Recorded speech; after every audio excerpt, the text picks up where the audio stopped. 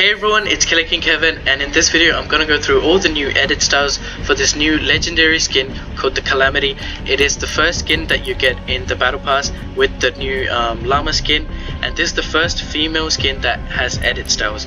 So going to the new skin is called Calamity and it's legendary.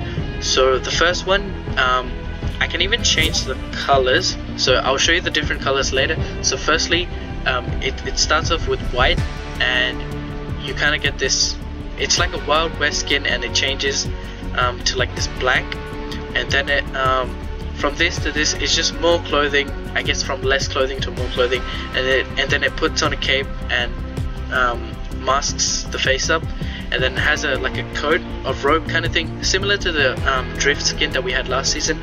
And then you finally have, like, this looks really cool because of the smoke that is coming, and the white and the black, it just looks amazing. I don't know if I can show you, like, let's say the black and black.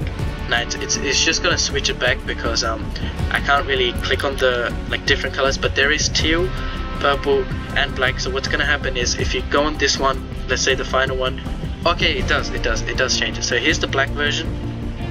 I don't think people are gonna use the black version because it just fades away the effect. Let's try purple. I think that's what they showed in the other one. Purple looks really cool. You know what, one sec, I'm gonna get rid of these wings because they kind of like mess up the skin. Back to the skin.